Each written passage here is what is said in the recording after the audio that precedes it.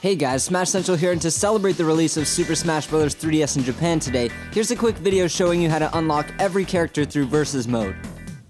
If you play 10 matches, Ness will challenge you. If you play 20, Falco. 30 matches and Wario will challenge you. 40 matches to challenge Lucina. 50 matches and you'll unlock Dark Pit. 60 matches to challenge Dr. Mario.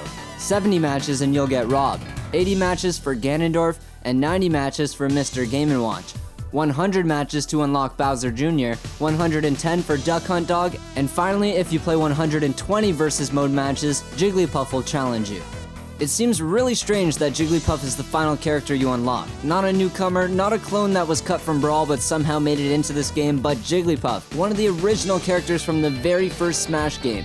And only 120 versus matches, as opposed to Brawl's 450 or Melee's 1000?